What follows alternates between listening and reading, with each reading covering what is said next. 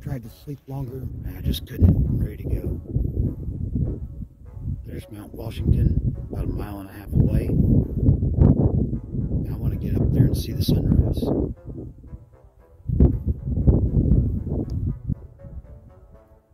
moon's still out too.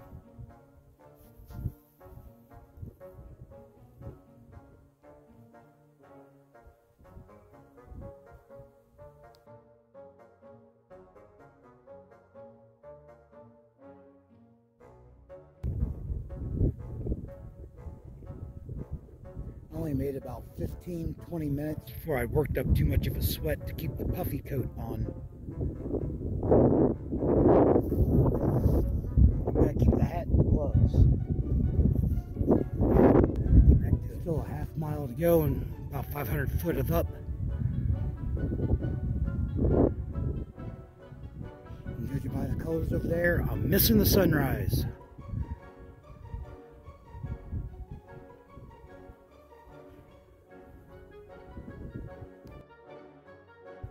Almost there.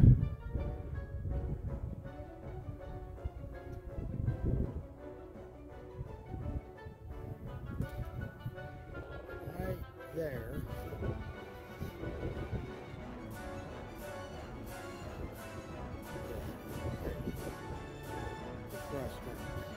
Just want to get the shot before I get over in the glare of the sun. That's a little coffee shop, restaurant. It'll be open after I leave. Here's the observatory. And there's a bunch of clouds.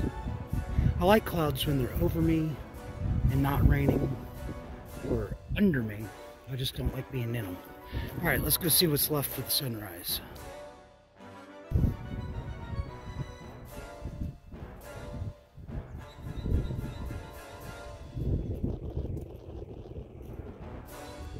I was a little bit late.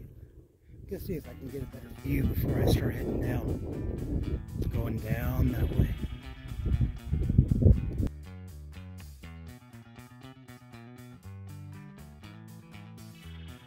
I could go over Jefferson if I wanted to.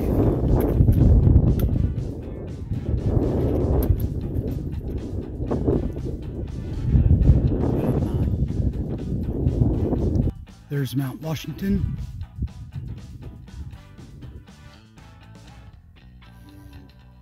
Here's the trail.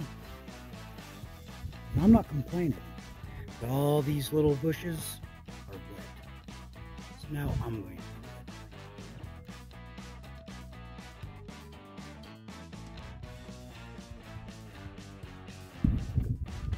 That's the way I'm going. The clouds are moving through.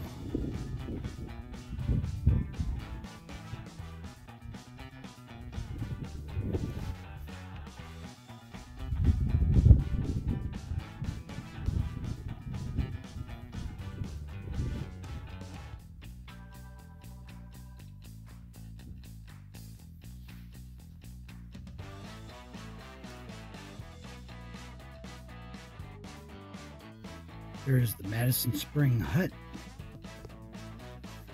where I can get some water, and I'm hoping a cup of coffee. One more steep uphill and steep downhill, and I think I'm going to call it a day. All right, I was able to get a couple cups of coffee, paid for one of their baked goods, and then they had a thing set up, said, tell me an interesting fact or a joke for breakfast leftovers. Well, I went with the joke and had a pancake with a couple spoonfuls of cold fried eggs. All right, Mount Madison. I think I've only got like a 1/2 mile and 570 some foot of elevation gain, so let's get that taken care of. All right, this is my view from Madison. I was kind of hoping the cloud would have cleared out. For a second, it looked like it might, but I came from that way, and I see cairns down that way. This is my last mountain of the day. I don't remember how many miles, but I'm getting down to the highway and going to town. Heading down, which is easier than up. even if it is still a bit rocky. On my way up Washington yesterday, I think, noticed that all these rock fields, I don't see any marmots, groundhogs, not even a little pika. I haven't seen much of any mammal life up here at all, just little birds every now and then. Just seems odd. I think I was thinning out for a minute, coming back down. Maybe I'll be out of it here in a minute. Okay, I think I'm getting out of the cloud for real now. I think that highway down there is the one that I want to end up at. It happened so suddenly that I didn't get the very start of it, but I am in the trees. And now, there's still rocks, but there's dirt in between the rocks. And here I even have dirt with a little bit of pine needles. Ah, it feels so good.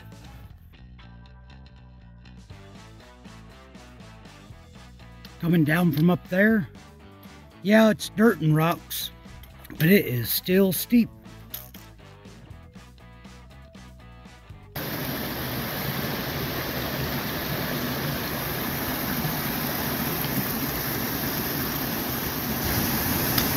Here's the west branch of the Peabody River.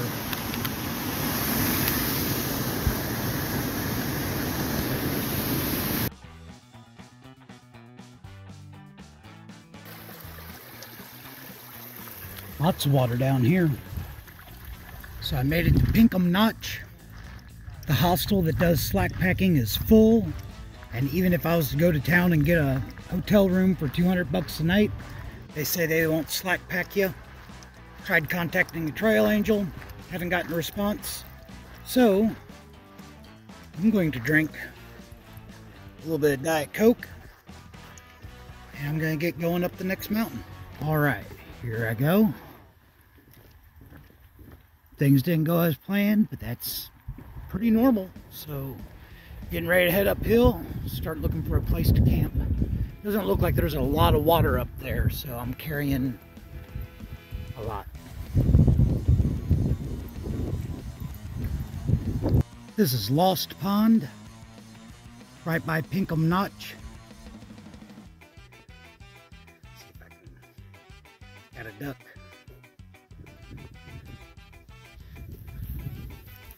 Now it's Found Pond. Got a new friend with me, Ronan. Say hi, Ronan. Come on. There's Ronan. All right, we did an easy little 1 mile away from the notch. The Wildcat D Peak is 2 miles, and it's about 2,100 foot up. I don't know if I'm going to make that today, so I'll be looking for places to camp on the way because I'm carrying a lot of water. All right, it took me about a half hour to go 1/2 of a mile. I was up there around noon today. Looks like the clouds are still spilling over. I'm tired, folks. It's about 1.5 miles left to go up. And even though it's 5:30, I might start looking for a spot to camp. Ronan's not tired. He's laughing at me.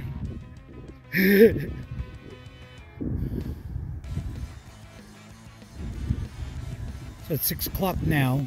At 5:30, me and Ronan found a pretty flat spot. I don't know, flat's a stretch, but a clear spot. And I'm tired. Even though we only did about 1/4 of the distance up this first peak, we got about half of the uphill out of the way. I had a little bit of cell service, but that faded out. But I'm tired. I did about 17 miles today, which isn't bad in the whites. So I'm going to eat dinner and go to bed early, get up early and get going. All right, it's 6 o'clock. I'm leaving our campsite. Still have about another 1,000 foot of up to do, but I have 1.5 miles to do it, whereas I did 1,000 foot of up in 1/2 mile last night. My pack is lighter. I was up at 4. It was dark and misty. I didn't think I wanted to do this with a headlamp. So it's 6 o'clock now, getting started. It's clear over there,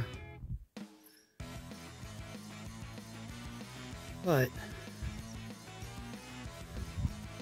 cloudy up there where I'm going.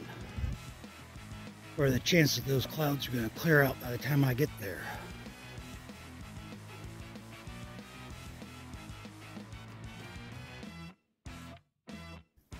Well, I guess that answers the question about whether the cloud was going to move out or not. Just came up there.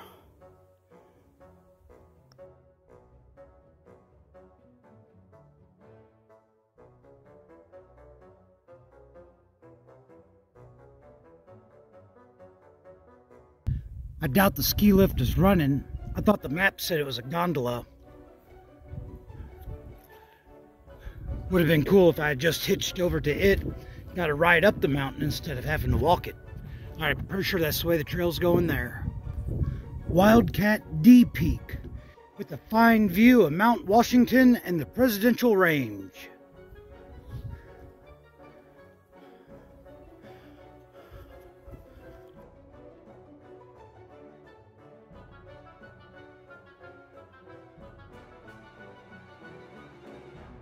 I'm at the top of Wildcat Mountain, and I don't know why I thought I was going to see something. So down there is Carter Notch, and then the next mountain I'm going up over there. For real. I have gotten below the cloud for right now. I'm going to go down so that I can come back up.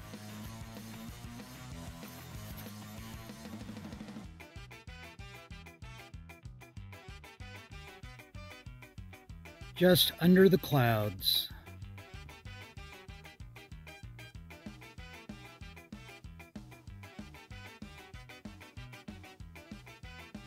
And I'm heading down into Carter Notch.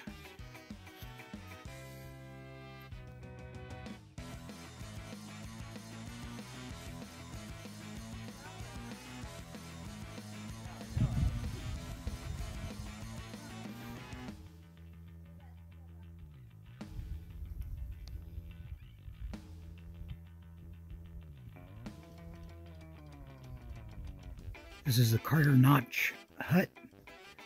I was able to get 2 bottles of water, which is 2 bottles more than I want to carry up Carter Dome. I was able to drink some coffee, eat leftover oatmeal, and there was a leftover sausage patty. So now I've got uphill as soon as I get back to the trail.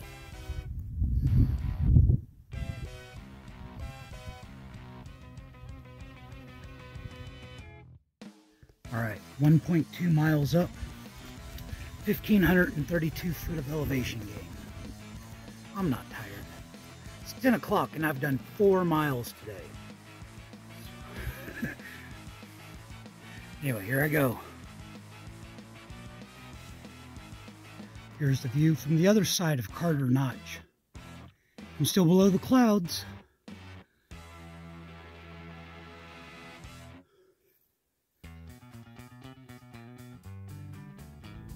Just a different angle. Down there is the hut that I just left. I'm 250 foot from the top of Carter Dome, and I'm getting to the bottom of a cloud. Gosh darn it. Still like a quarter mile, so hopefully it blows out by the time I get up there. It's really not anything to see from the top of Carter Dome, but it's the high point of my day. I was told the next peak, which is a little bit lower, has a view. Get down out of this cloud. I think that's Mount Height over there. Looks like if I can hurry up and get there, I might get a view. There we go. There's no clouds up there now. Not fair.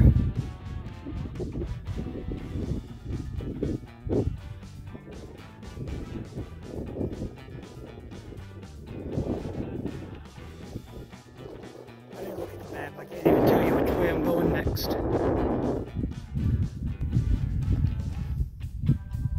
Mount Height.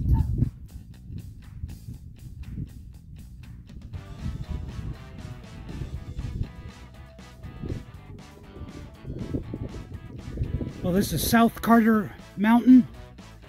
Not a lot to see.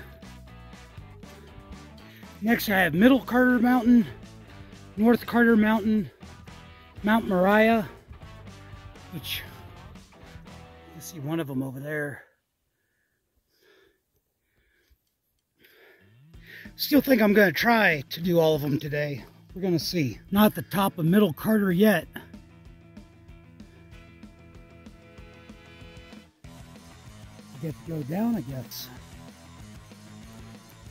Heading that way. Alright, I think this is the top. If I can get a view in the other direction, I can see the presidentials.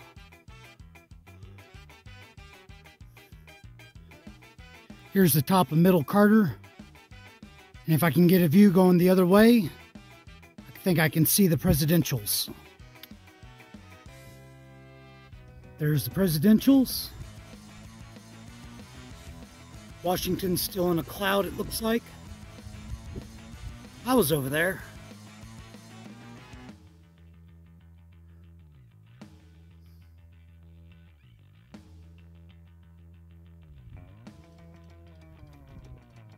All right, I think that's South Carter Mountain.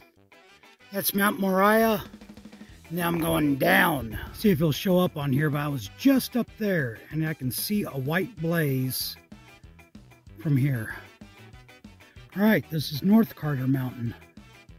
That's Middle Carter. And now I've got 1,500 foot of down and 1,000 foot of Mount Moriah. And I think there's a few miles to cover that. I'm sure I can find something to complain about anyway.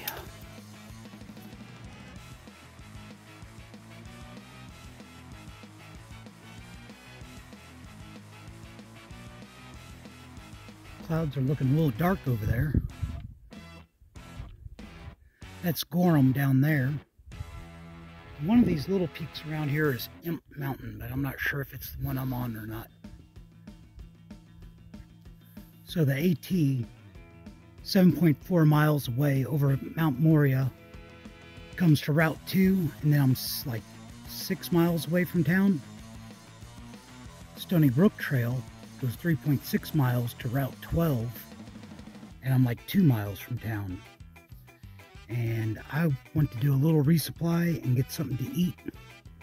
So I'm going to try going this way. Pretty little stream. And I'm assuming that over there is Stony Brook, for which this trail is named. And that's Stony Brook. And there's 16, not 12 like I said before. See if I can get to town. It took me 5 seconds. 5 seconds, and somebody pulled over to give me a ride. So now I'm going to get a little resupply. I'm going to get me some food, and then I'll start worrying about finding a place to sleep. All right, it's 6:30. I'm well rested, resupplied. Probably bought too much. That just means I get to eat more. See how hard it is for me to get a ride actually through town. Walmart's a couple miles out of town. And then the trail, I think, is like 6 miles the other side. So here I go. So stopped for breakfast, and 2 different couples tried to pay for my breakfast. So the second one just gave me $20.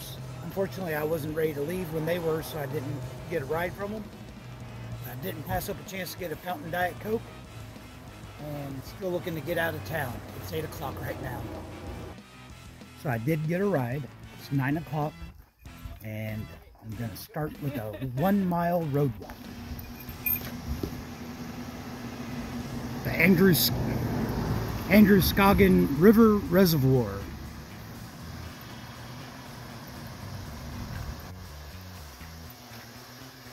Not a new building. Last quarter mile is a dirt road. Getting ready to get back on trail. All right, on trail. Next 3 miles. Got close to 1,900 foot of up. Doesn't look bad, but there's going to be some steep parts. Parts were steep, Yeah, I don't think I'm even halfway yet. Just come to this burned area. Haven't seen a lot of them, so I figured I'd get some video. It's gonna be a hot day. A lot of the views are obscured by these stupid trees. Somebody should come and cut them all out. I was up there yesterday. All right, gonna take a break. Getting ready to hit 1900. It's a good day. Hot day, but it's a good day. Okay, it's noon. I think I've done about 4 miles. It's about 12 and a half to Maine. I was hoping to sleep in Maine tonight, but my legs are feeling tired, so who knows. I get a little bit of downhill.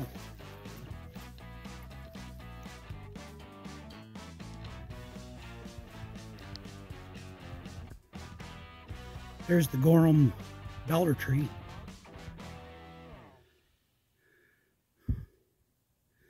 I was over there just a little while ago.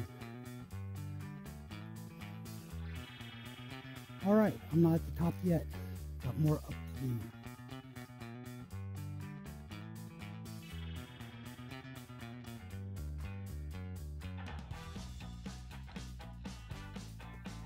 Got another view. And a ledge and a spot to sit. So I dropped my pack and I'm going to take a break. Not doing big miles today. Got like 24 to Bethel. So if I can get 15 and 15, that has me there plenty early to get a room. Some leaves are starting to turn color.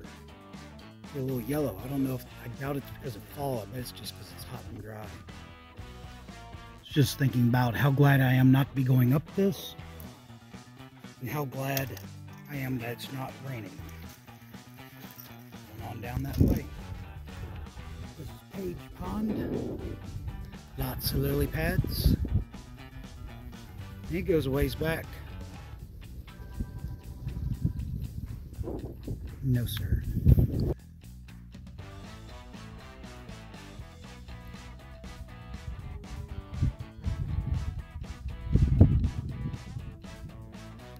Upper Gentian Pond.